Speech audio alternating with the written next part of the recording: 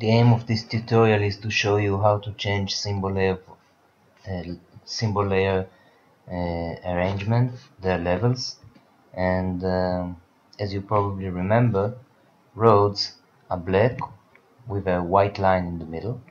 So let's do these roads the same way. So I have here the basic line. I'm going to make it white. So I press it. Now it's white, and I go back up here and add another layer level, and this time I make it much thicker, and it's black already.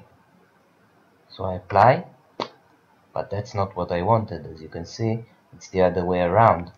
The white should be above the black, or I change the symbols layers order.